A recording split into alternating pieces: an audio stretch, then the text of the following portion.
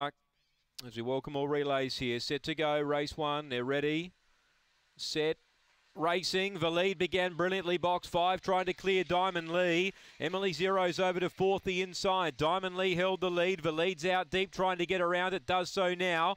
Deep out Emily Zero progressing. Tornado Alley back to fourth. Then Blackpool Donny and Oshkosh Ernie V last. The late male the lead on top by 2.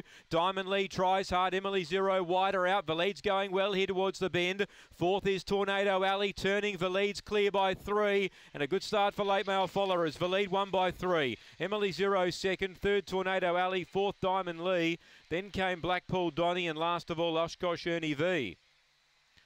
5 the winner, 5 the lead, got out fast tonight, straight to the lead, gets the money, trained by Michael Stewart, and was specced in the markets. 12's down to 8, and she leads throughout, defeating 4 Emily Zero, who again runs second. That's 4 seconds in a row for him.